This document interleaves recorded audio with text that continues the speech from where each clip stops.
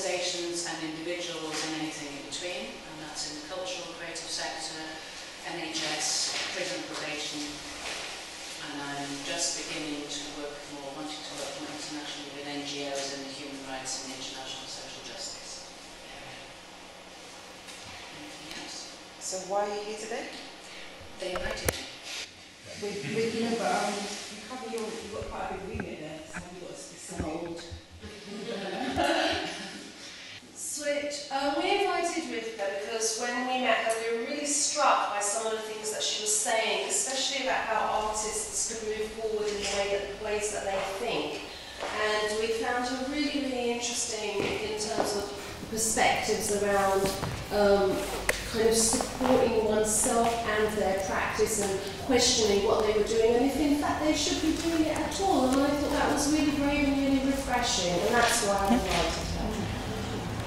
And as an addition to that, one specific element that we've talked about and that resonates to the work that we're trying to do with DRIFT and with G.A.S. and our own work as artists is shift this priority or value system whereby the work itself, the art itself is precious, and instead having the audience or the viewer or the participant as precious.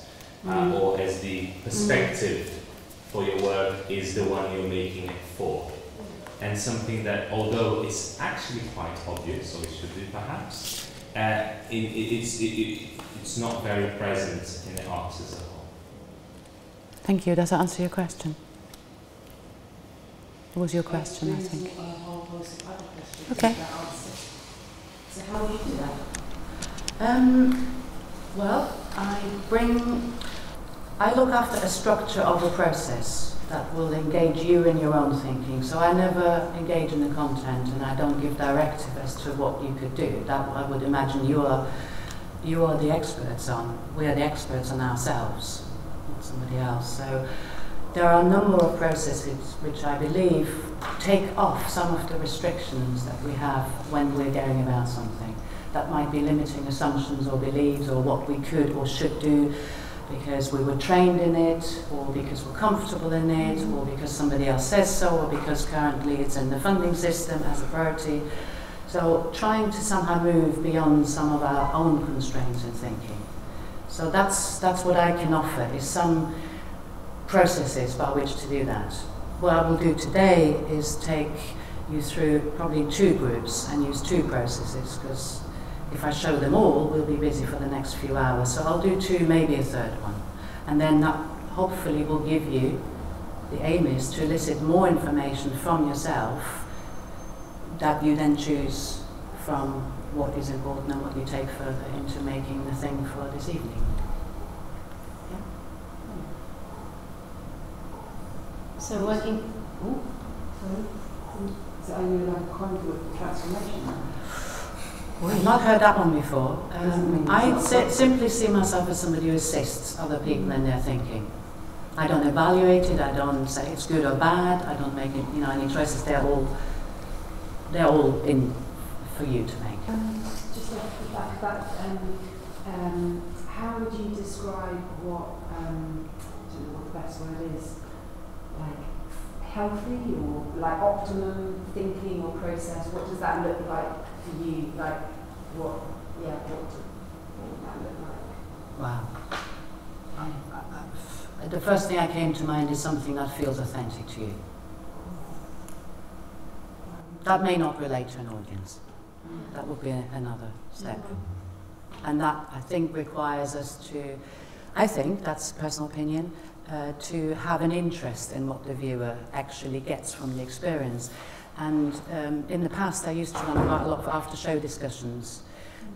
What struck me, or what struck me in not a happy way, what surprised me is that when I was asking some of the theatre or dance makers what their intention was, is often I would get an answer which either was like, well, I don't know. The spectator completes the action. I mean, Roland Barthes' statement taken to an extreme, which is I have no responsibility for it. something around that. I don't know, I don't really care, I'm not particularly interested.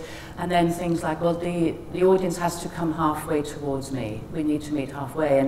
And then I remember two people, one from Complicité, which was Joss Hoban, and one friend of mine who ran a company called the Glick Club in Ducky, Mark Whitelaw, who both said pretty much the same thing, which is, by the time the audience has decided to come to see you and made the time, undertook the journey, paid some money or whatever, they've come well over halfway.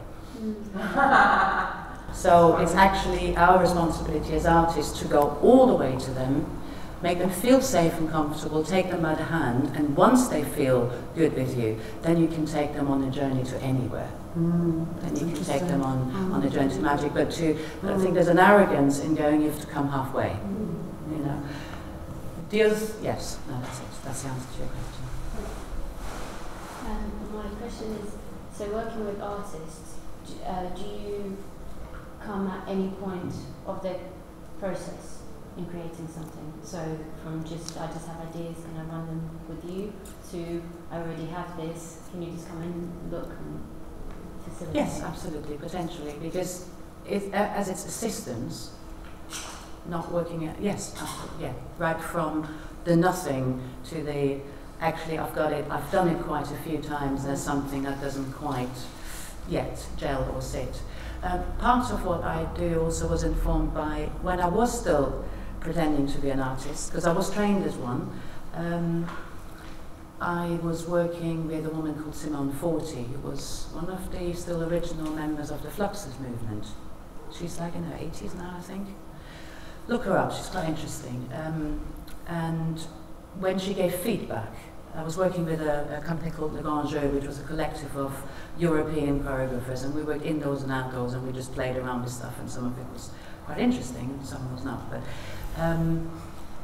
when she gave feedback, all she would do is describe what she saw.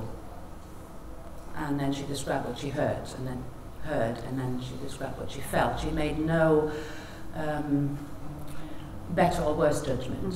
She didn't say that was good, that was bad. She may have gone as far as going, I felt. So by hearing, by us giving each other feedback to our various works in progress or sharings, you could kind of work out whether something that was important to you was missing because the audience hadn't seen it, or whether something that wasn't that important was quite prominent.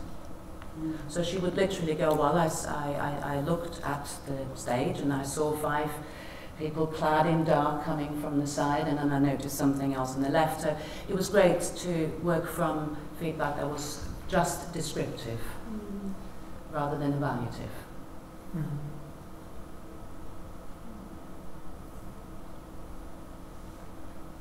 Anything else? Do you want us to keep asking you questions? No, it's very nice though. It's great because it actually harnesses my own thinking. But no, but there is one. So should we make that the last one? Question, Yeah. If you can answer it in an amount of time that is appropriate. How working with artistic processes, how did that then move you into mediation of conflict? And it's the other way. It's maybe more the other way around. Is I ran a company called Physical State International for 10 years, and our remit was to set up development CPD. The word CPD wasn't there yet, for professional artists, so dancers, theatre makers, musicians, etc. And it was anything from 2 days to maybe 6 weeks, and I would bring in artists internationally known for their work, but also for their teaching or sharing. So there's a little bit of a story into that. And then, even though we were doing very well, and people even said as far as, oh, did you go and do a PSI project, rather than did you go and work with Complicité or something? So, you know, it worked, something worked, but I felt there was something missing, because at best I saw people cloning well. What I didn't see is much stimulation for people to develop their own unique something. So we stopped it, I took a break, and I started training in, sorry to use that, I know a lot of people don't like it, NLP.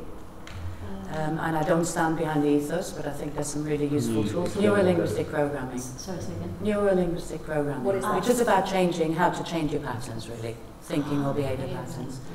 But then I went on to other things like systems thinking, non-violent communication. That brought me into mediation. It's the thing I do least of, because it's hardest to get to actually practicing war peace mediation. And I'm meeting someone tomorrow who does that. So I do work conflict-based and personal.